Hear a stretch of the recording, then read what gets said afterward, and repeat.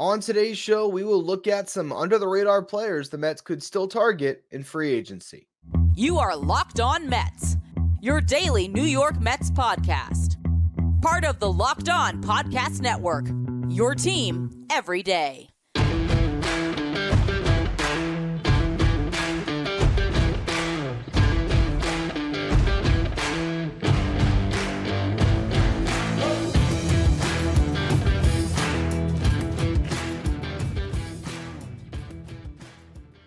Hello to all you amazing Mets fans. You're watching Locked On Mets, part of the Locked On Podcast Network, your team every day. I'm your host, Ryan Finkelstein. If you want to find any of my work, follow me on X at Finkelstein Ryan. You can also find some of my writing at justbaseball.com, where I work as the managing editor.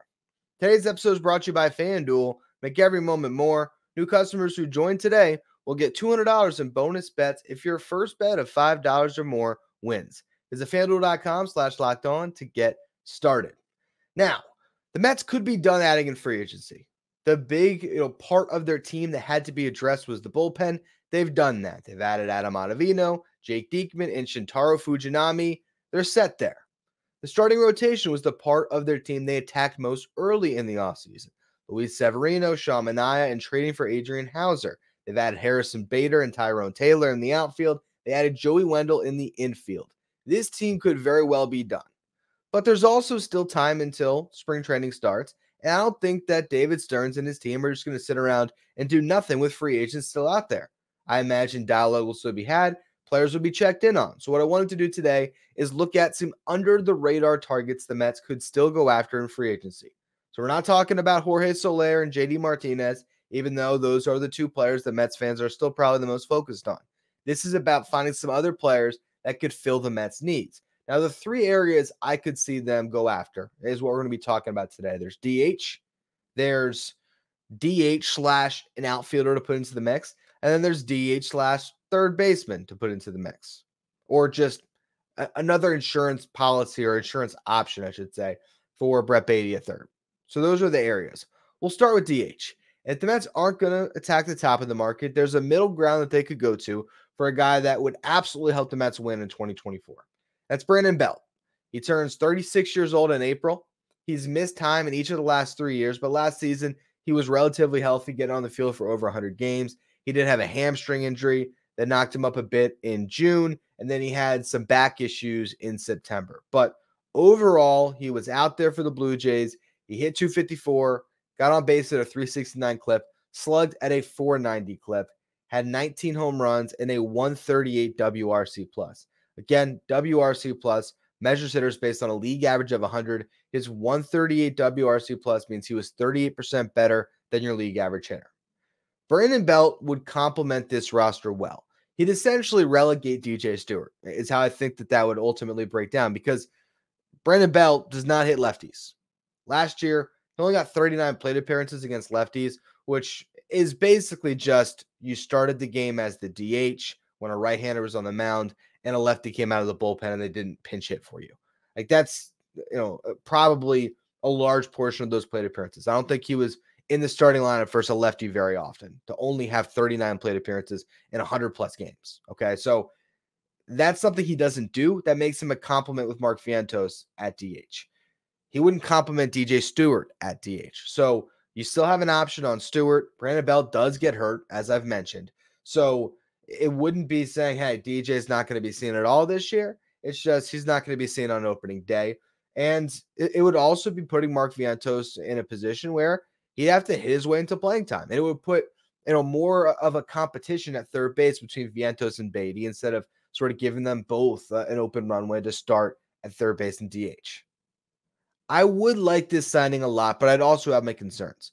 The part that I like, 19 home runs last year. In 2021, he had a big season, had 29 home runs in 97 games, had a 159 WRC+. 2022 was a down year for him, but he had, ailing back issues, if I'm not mistaken, if I remember that correctly. He just had a season in 2022 where he couldn't stay on the field, and when he was on the field, he wasn't right. But you look at, 2021 and 2023, he's been a consistent power threat. He's hit for a relatively high average. He's gotten on base at a really good clip. He walks a ton. Last year, he walked 15.1% of the time. So all of that is great. Okay. Also finds the sweet spot really well. His sweet spots percent that's always a tough one for me. Sweet spot. Try to say sweet spot 3 times fast. It's tough. His sweet spot percentage was 44.5 last year. So not quite, but close to half the time he was able to find the sweet spot of the bat. His barrel percentage was in the 91st percentile. His sweet spot percentage was in the 99th percentile. So he knows how to control the barrel. He is going to lift the ball. He's going to hit home runs. He's not going to strike out. He's not going to chase. Here's the problem. Last year, he still struck out almost 35% of the time. So the strikeouts alarmingly high. In the previous years, he was sitting around a 27% strikeout rate. So I'd be concerned about that spike, especially because he doesn't chase. So that's, him getting rung up in the zone, whether that's taking pitches that he shouldn't or missing, in the zone. Now, the other thing that concerns me a little bit when you look at Brandon Belt is in some ways you're repeating what you did last year with Daniel Vogelbach and Mark Vientos. Now, Daniel Vogelbach is still probably slower than Brandon Belt, but a 36-year-old Brandon Belt's not really moving well in the bases either. Brandon Belt probably plays first base better than Daniel Vogelbach and could take Pete Alonso off his feet a bit there. He did that for Vladimir Guerrero Jr. last year, but he's not really getting signed to play first base. He's getting signed to hit right-handed pitching, just like Daniel Vogelbach did. And why I think Brandon Belt is a better hitter, even at his age, than Daniel Vogelbach was. It's a very similar profile. It's walks, home runs is what you're hoping for. And with signing him, you are stunting the growth potentially of Mark Vientos without as overwhelming of an upgrade as someone like Jorge Soler or JD Martinez would be. I'd be very happy if the Mets signed Brandon Belt because he would make the 2024 team a lot better. But I would prefer that they just double up that money, or I don't know how much Belt's going to make. He made like $8 million last year. Is he going to get that again? I don't know. At least double, maybe even more than that money to get a guy that's a legitimate everyday DH that's just going to make your lineup so much better. And you worry about Mark Vientos at another time. If it's that type of thing, fine. I don't love the idea of just finding another platoon partner for Vientos, even if it is a better platoon partner. Now, if it's not Belt, when you look at the other DH options, there's not a lot of good ones. Carlos Santana was just signed. Joey Votto's out there. That's, even further into the discount bin.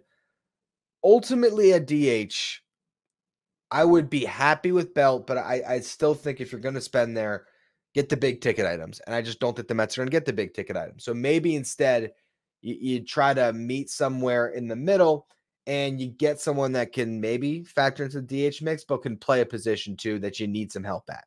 You don't need help at first base. You could need help in the outfield or at third base.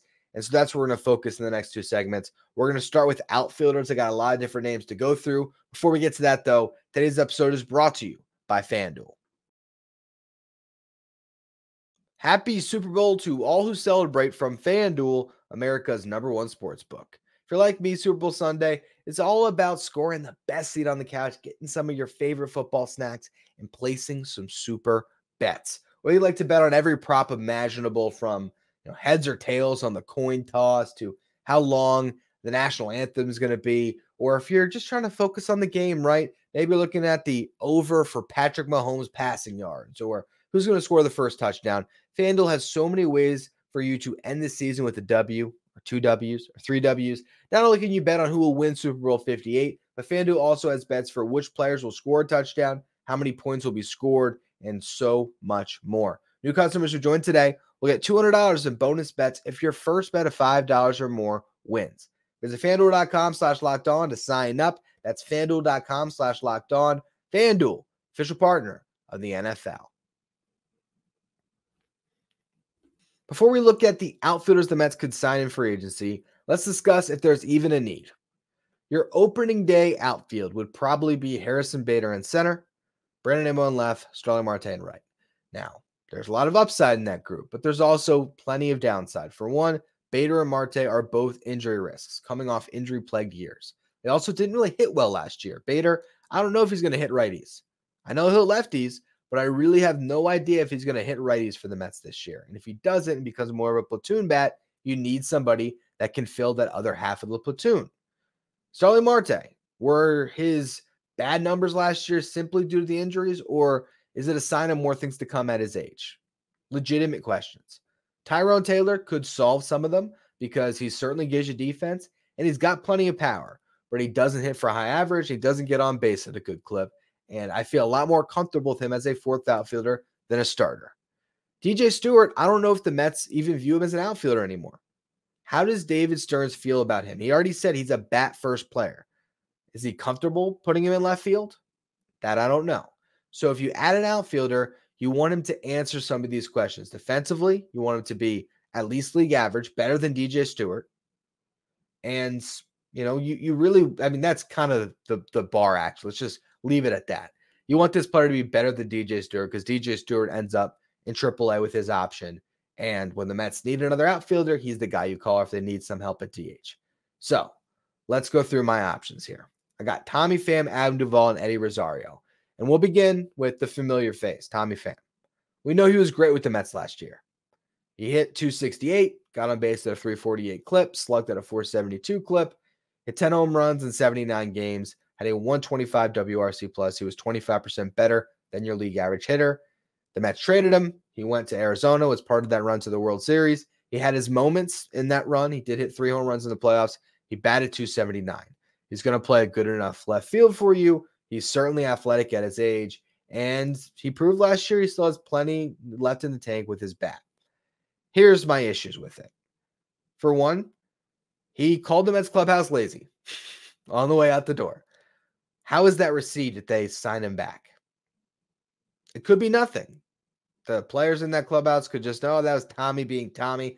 We got no problem with him saying that we're the most unprofessional group of players I've ever played with, or whatever that quote was. But it's a question. And then also, there was a reason why he was the guy I bet the jersey on last year when the Mets signed him, which is every year, just like I'm doing this year, I stake my wallet to a player that I think is going to be bad for the Mets. And if they prove me wrong, I'll buy a jersey. I still have my Tommy Pham jersey. It'd be great to wear it again.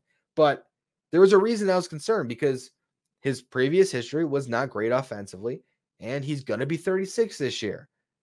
Guys in their mid to late 30s don't always put up great years back to back. So I don't know. I feel better about the sample size that Adam Duvall has put up of just consistently, being solid in his 30s, and he hits more home runs. I have been, advocating for Adam Duvall to be a Met for years, and I'm going to keep doing it because he hits. When he's on the field, he hits. He had 21 home runs last year in 92 games. He also had a week where he was an MVP candidate. That was the first week of the season where he had 5 doubles, a triple, and 4 home runs. He was hitting 455 with an OPS over 1,500. Then, of course, like Adam Duvall typically does, he got hurt. And he missed, a large stretch of the season, came back in June, had his moments. August really was his best month, where he put it together for a full month, where he had 9 home runs and he batted over 300. You might get a month or two like that, but that's worth it for what he's going to get paid. And obviously, he's another injury risk, but you have some of those. You throw him into the mix, and he could be awesome. He's 35 years old. Another guy that, you don't know how many good years he has left, but what we saw last year was still really solid. He can play all 3 outfield spots, although I think at this point, you probably want to keep him in a corner to protect his health a little bit. I would love an Adam Duvall signing because he could also DH for you. If Harrison Bader is hitting enough and Starling Marte is playing a good enough outfield and he's healthy, you could, put Adam Duvall out there as a DH. And he's not one of these guys that only hits lefties. He has pretty much neutral splits. So if you were to get Tommy Pham, right, the Mets lineup is getting fairly righty heavy. He also is a guy that can hit both. But you look at what Duvall did last year, crushed righties, had 18 of his 21 home runs against right-handed pitching. For his career, it's pretty much, an even split righty, or lefty. So you don't have to worry about that. Doesn't necessarily complement Harrison Bader in that way. He's not like another guy to put into a platoon. But again, he could be the guy that starts against righties, and you could always still get Bader in there against the lefties. A guy that would complement him in a, not exact platoon because they'd be playing different positions, but in function in your lineup, a platoon would be Eddie Rosario. So Eddie Rosario, left-handed hitter, hit 21 home runs for the Braves last year. He's going to be playing left field for you if you sign him. You would then, in those instances, Eddie Rosario is your starting left fielder, Brandon Nimmo's in center, Bader maybe starts against lefties, and those two guys basically compete for playing time. I think that Eddie Rosario, to me, is not quite enough of an upgrade over DJ Stewart and Tyrone Taylor to a certain extent. Like Eddie Rosario's ISO last year, which is isolated power, was 195. Taylor's was 212. Now, Rosario hits for a high average, gets on base a little bit more, but it's not like he's getting on base at a 350 clip. Last year, I think it was right around 300. So he was great last season. He had some problem with his eyes the year before, which is why he struggled. He got that cleaned up and fixed, and he had a really nice year. But everybody in that Braves lineup had a good year. The Braves could have had him back in an affordable number. They chose to let him go to free agency and get Jared Kelenic instead. I'd be pretty concerned about his profile. Although, again, if the Mets signed him, I would understand why they did it, because he would bring more power to that outfield than pretty much anybody but Nimmo as far as home run pop. Taylor, probably has a little bit more juice than him, but he's just, not as experienced of a hitter. And he hasn't gotten that sample size and done it the way Rosario has in the past. I again would probably skew to stay away from Rosario. To me, Adam Duvall is probably the best fit of this group. Another name that I just wrote down was Jesse Winker as a complete bounce back candidate. I mean, I don't even know if this guy gets a major league contract. That might be a minor league deal for all we know. Obviously, there was that back and forth with Mets fans that Winker had that would make it a funny signing, but he's far removed from his 2021 All-Star days with the Reds. His last 2 years have not been good. I don't know if this change of scenery would do it for him. I really don't. But there was something in the tank in 2021. I guess, it feels like he's far removed from it, but it is a couple years ago. He did hit 300 that year, 305. He got on base at a 394 clip, and he had 24 home runs. But that was playing as a Red in Great American Ballpark, which is one of the best hitter ballparks in baseball, if not the best. And he was awful last year in Milwaukee. I mean, awful. So, minor league deal, I'd be okay with it. I'd be, perfectly happy with any of the other three, with Pham, Duvall, or Rosario. But to me, Duvall would be the best fit because I just think he's the best player of that group. Anyway, third base is still a question. We've talked about it a bunch, but I want to go through what free agent options the Mets do have there if they decide to add one more player. So we'll go into that mix in just a second. First, though, another word from our sponsors. For all of you who are everyday listeners of the show, make sure you look into becoming a Locked On Mets insider. This is our texting service where you get all the bonus coverage of the New York Mets, from interesting stats, from articles I might share, and also this is where you can ask me questions anytime and where we're running our giveaways this year. So if you want your chance at some signed memorabilia, all you got to do is find the link in the episode description or go to subtext.com/LockedOnMets. Now, let's look at third base as an option here. Do the Mets improve this position? Brett Baty is right now your opening day starter. I don't think they're going to sign anybody that pushes him from that position. It's more about finding someone who can complement him, maybe be a DH. That's where Justin Turner made a lot of sense. Well, guess what? He's off the board. So is there anybody else the Mets could sign that is interesting? There's really one name that jumps out, and it's a guy the Mets have showed some interest in. It's Gio Urshela. He hit 299 last year, got hurt. His OPS was just 703, didn't hit for a lot of power, still doesn't get on base at a great clip. It's not like he's walking a ton, but he does hit for a high average. He's a great glove defensively, and he's played in New York. He's 32 years old, so there's still plenty left in the tank. If you sign Gio Urshela, I guess the question is he more valuable to give a roster spot to than DJ Stewart? And I could go either way with that. I personally, I don't know if he is. Because, at that DH spot, you're not going to DH Urshela. You're not going to start Urshela at third and make Baty a DH. So then you're basically, if you're signing Urshela, you have a lack of confidence in Baty at the position to be your starter. and you're very confident that Mark Vientos can handle the DH spot without having DJ Stewart on the roster potentially. So it made some sense, I guess, at one point this offseason, but the way they've gone about adding multiple outfielders into their mix, and now DJ Stewart's probably not in the outfield much, I just don't know if they would actually sign Urshela at this point. I would probably verge on saying they wouldn't do that. Now, the funny thing is, if they had Urshela on this roster instead of Joey Wendell, I think they're better. But they already signed Joey Wendell. So, to have that glove first infielder, I think he's already on the roster with Wendell. Beyond that, all right, there's Whit Merrifield as an option, which would be a great signing. He would solve a ton of issues. He could be your starting second baseman. You can move Jeff McNeil into the outfield, or you could just start Whit Merrifield in the outfield. You could have him start at third base instead of Beatty. I mean, you probably want him in the field. I don't know why you DH him because that sort of mitigates some of its value. But Whit Merrifield is a guy that is just a good baseball player. His numbers don't jump out. Last year, he got on base at a 318 clip. Like, that doesn't do a ton for you. He hit 272. He stole 26 bases. So he's going to hit for an average. He's going to steal bases. He's going to provide value on the bases with the stolen base threat and just being able to go first to third every time and score in every hit when he's in scoring position on second base. He does a lot well. He doesn't hit for a ton of power, had 11 home runs, and he nearly got 600 plate appearances. Last year, his WRC plus was below 100. So he was a below average hitter based on that metric at 93. I can't see Merrifield choosing the Mets, right? I feel like he'd rather go to a different situation where he's more guaranteed playing time and maybe just a better situation. If he's going to be a bench guy that fills in a bunch of different places, I think he'd go to a better team. So again, I'm going through third base options and it keeps coming back to probably Brett Beatty. Here's what the Mets can do. They can sign somebody to a minor league deal. And there's two names that jump out in that boat. There's Brian Anderson.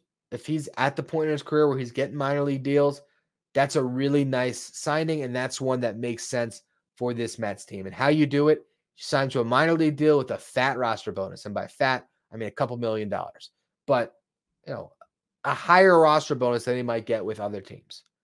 And you give him a chance to compete. And, a lot of Mets fans should be familiar with the name. He was with the Marlins for years. He looks like a really good baseball player. He also had a great series against the Mets early last year with the Brewers, but his season sort of tailed off after that. He also can be put in the outfield, so he does give you that positional flexibility. He has a really strong arm. He is a good defensive player, and there was a time, 4 years ago where he looked like a solid hitter, but it's just been bad season after bad season after bad season. And maybe the Mets are the team that gets him and fixes him. Who knows? On a minor league deal, I would love Brian Anderson as a signing. There's still enough upside to believe in, even though he's just had too many bad years in a row. And that's why I don't even think he gets a major league contract this offseason, unless it's, very low money, just a guaranteed roster spot with a bad team. But we'll see what he ends up or where he ends up landing. The minor league signing that makes the most sense is an absolute fan favorite. Bring back Eduardo Escobar on a minor league deal. I don't know if there's a major league contract out there for Eduardo Escobar. And you'd be basically reopening the same debate from last spring training between Beatty and Escobar. But if Brett Beatty can't win the job over Eduardo Escobar a year later, well, that says enough about where Beatty's at as a player. Because he won the job last spring training, just didn't get it right away. They eventually gave it to him. And then after having a nice little start, he really struggled. And at that point, the Mets had already traded Eduardo Escobar. But he's a great guy to just have in camp again. The players absolutely love him. And he's not ready to give up his playing days. And I think if he got to a point where he has to accept a minor league contract, I feel like he'd come back to the Mets organization. And, maybe you're creative with the roster bonus he gets or however you want to structure that deal, where he's excited to come back and, honestly play baseball in Syracuse for most of the season. But he's an MLB veteran to have in the mix and just a good dude to bring back. And I think that's the type of signing that might happen here. I think it is probably at this stage in the offseason, minor league deals that you might see come across. Okay, this free agent period has moved really slowly, especially for the guys in that middle and lower tier. And there's going to be some MLB quality players. And I still think Eduardo Escobar, to some respects, is still a major leaguer. But when you get to this age, after a season that he just had, major league offers dry up. And those are the players the Mets are probably going to sign at this point. I think the best player that could be brought in is that the Mets do shock us all at the DH market and they grab a Soler or Martinez, but I would not count on it. I think Brandon Belt is more likely because the price tag's a little bit less, but even then I wouldn't count on that. Maybe there is an outfielder. I could see Adam Duvall or somebody of that ilk, one of those outfielders I mentioned, where the Mets just say, you know what, let's bring somebody else in the mix and let's sort of make DJ Stewart beat him for a job. And again, in the infield, I could see them, probably skewing more towards minor league guys, but maybe they do say, you know what, let's just bring Elvis Andrus in the mix too, and have another guy that could play third. And, if we have to cut somebody, and make a tough decision by opening day, we do it, but let's just bring some talent into the mix. I don't know. Ultimately, the Mets are likely done, but there's enough in this market that I think they're still on the phones right now, is I guess where I'm at with all of this. Anyway, that's going to be all for today's edition of Locked On Mets. Make sure you follow, rate, and review wherever you get your podcasts. If you're listening, if you're watching on YouTube, hit that subscribe button, trying to make a push to 8,000 subs. So appreciate all of you who subscribe. If you want to become a Locked On Mets insider, you can find the link in the episode description. Follow me on Twitter at Finkelstein Ryan. Follow the show at Locked On Mets. If you want to check out the first ever 24/7 streaming channel covering everything in the world of sports on YouTube, you can do so with Locked On Sports Today, with our local experts from each team and our league-wide experts from each league. Locked On Sports Today is streaming 24/7 on YouTube.